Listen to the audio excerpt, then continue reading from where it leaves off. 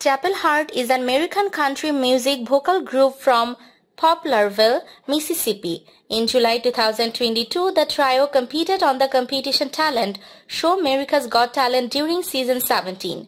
For the second time in AGT history, a group Golden Buzzer was given to Chapel Hart by all the judges and hosts for their original song You Can Have Him Jolene on the July 19 episode. In July 2021, the group announced a second studio album titled The Girls Are Back in Town. Glixman also produced this album. Another single and video, Made for Me, followed in 2022. In 2019, the group independently released an album titled Out the Mud. They also performed at a music festival in Innsbruck, Austria. This was followed in 2020 by a standalone single titled Jesus and Alcohol, which featured Jet top member Billy Gibbons on guitar. CMT selected Chapel Hart as one of several artists for their 2021 Next Women of Country program, which promotes new and upcoming female country music artists.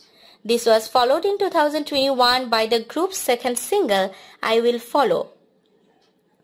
This song has also received a music video which has aired on CMT, and Jackal frontman Jesse James Dupree makes a cameo in it.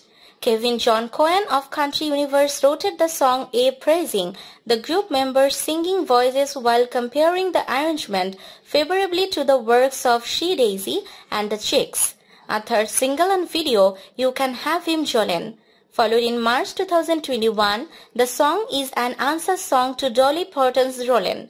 The three members of Chapel Hart are sisters Danica Hart and Devon Hart, and their cousin Trera Swindle, all of whom are natives of Poplarville, Mississippi. The three began singing together in 2014, busking by performing cover songs on the streets in New Orleans, Louisiana. From there, the three began writing original songs as well.